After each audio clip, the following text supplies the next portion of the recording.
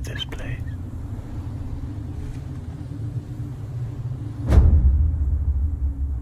This was where my father prepared for his quest.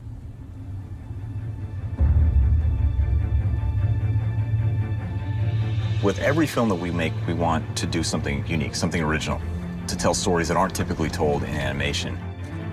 We are moving in different directions, and Kubo is definitely the most epic thing we've ever done. I don't got this. I don't got this! Oh, for crying out loud! At its core, Kubo and the Two Strings is a stop-motion samurai film. And as we started to develop the film over time, it became something that was much more. This isn't just about fighting monsters. You know, it's about family, it's about love, it's about trust. It's a great mythical adventure. Impressive. One of the things that really drew me to the project was the relationship between Kubo, Beetle, and Monkey.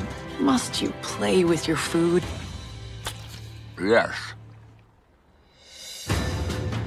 Kubo goes from his simple life to the big scary world out there. And so he has to go through this journey to fulfill his heroic destiny. And there are all kinds of challenges along the way. Well, you know, everything in it was too ambitious. But if something seems like it can't be done, that's normally when we show an interest in it. You know, a big epic action film, that's just not something that's typically done in stop motion. And for a good reason. How do we do stylized water? How do we do massive monsters emerging from the shadows? How do we make these characters come to life in a way that feels real? We certainly hadn't done that before, and I think the scale of it has never been done before. There's something so seamless about it. When technology can marry storytelling like that, it's really powerful. We're now here at the end of a 5-year process, and it really is a testament to all the artists who took this impossible challenge and turned it into this incredible piece of cinema.